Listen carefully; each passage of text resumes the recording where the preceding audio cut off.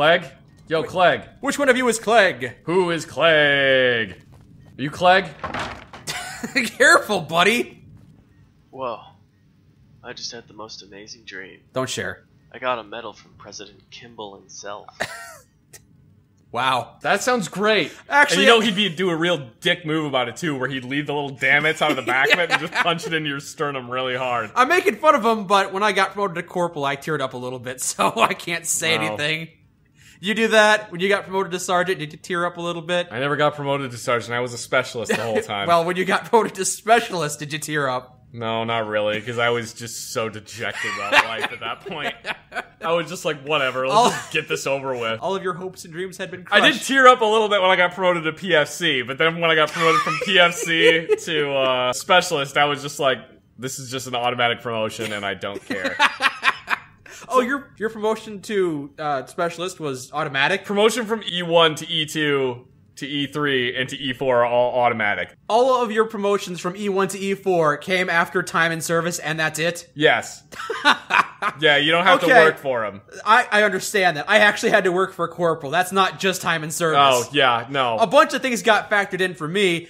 Military proficiency, all the studying I did. I actually had to work for a corporal. If I had gotten promoted to sergeant, I probably would have been relatively pleased about that, but you have to get points to get promoted. To sergeant?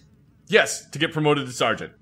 At the time, the amount of promotion points you needed was 798. Is that a lot? The maximum is 800. Because apparently the Army had decided that they had too many 45 Bravo sergeants, and they didn't need any more. So they increased the amount of points you had to get in order to get promoted to sergeant. In order for me to get 798 promotion points, I would have had to have taken 8 years of college, maxed out my PT test, scored perfectly on rifle qualification, and pistol qualification, and machine gun qualification, and grenade qualification, also max out my PT test again.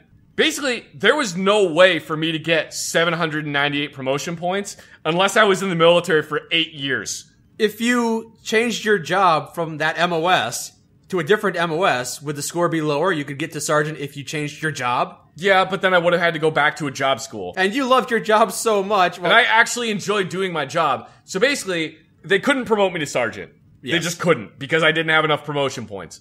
They were like, there's no way we can promote you to sergeant, but we'll promote you to corporal instead. And I was like, no, thank you. I don't want something that is the exact same pay grade with no respect whatsoever. You were already a specialist, and they were offering to promote you sideways. It's not an upgrade. It's just promote. It's not an upgrade at all. I don't get paid anymore, and now I have twice the responsibilities.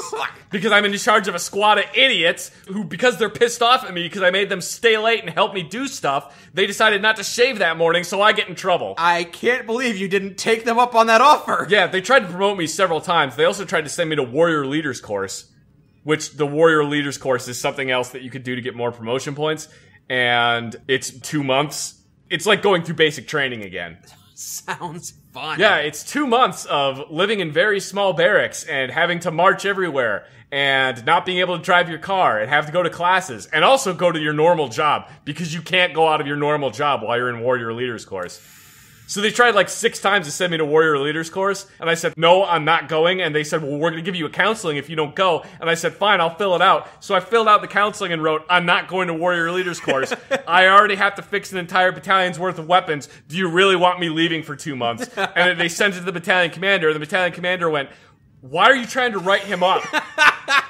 After the 4th time, I didn't fill out the counseling that they told me I had to fill out, and I just didn't go. Didn't go to Warrior Leaders course. Okay. One of the other people that was in my platoon that went to Warriors Leaders course, because his promotion points were at 95, he could get his promotion points for farting.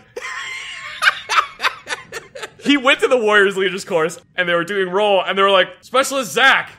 Where the fuck is Specialist Zach? And he's like, he didn't show up. They expected you to be there? Yeah, they expected me to be there, and I just didn't go. Somebody in my chain of command was like, Zach, why didn't you report to Warrior Leaders course? And I was like, because I had a bunch of guns to fix. That's always your fallback excuse. That was literally always my fallback because I was the only small arms repairman.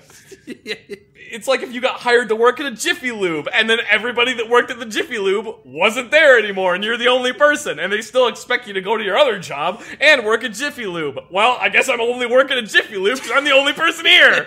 So did you end up getting promoted to sergeant? No, I never got promoted to sergeant. To add insult to injury, a couple years after I got out of the military, I was teaching small arms repair in Virginia to the military as a civilian. Was that a nicer gig? Oh, it was so much better. Show up for work. Didn't have to stay late because somebody screwed up.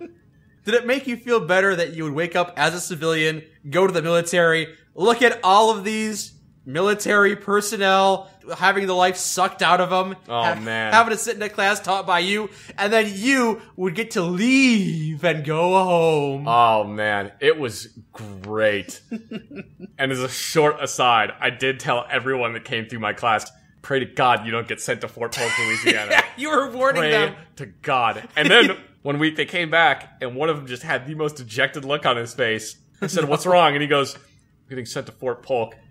And I was just like, "You are never going to re-enlist." And he's like, "That's exactly what the sergeant said when he told me that I was getting sent to Fort Polk." I love how that's the thing that everybody says. It's the most horrible place ever. Anyway, I was talking to one of the E4s about, don't worry about doing well on your PT test because you're never going to get promoted to sergeant. No. And he was like, "Yeah, I will." And I was like, "No, you won't. Promotion points are like 798 for that." And he was like, "No, I'm getting promoted to sergeant as soon as I leave from here because promotion points are like at 93. Did you think it was in a different job? No. Because after I got out of the military, apparently all of the small arms repairmen got out of the military because they couldn't get promoted to sergeant. The Army went, "Holy crap, we need E5 small arms repairmen. Reduce the promotion points down to 95 and get them up there."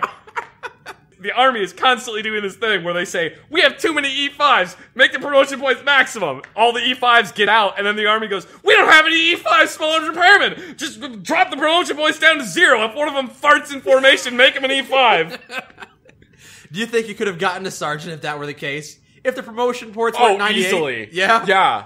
You never considered yourself to be an exemplary soldier, though. No, but at least then I may have gotten some respect from other NCOs when they came down to get their weapons fixed.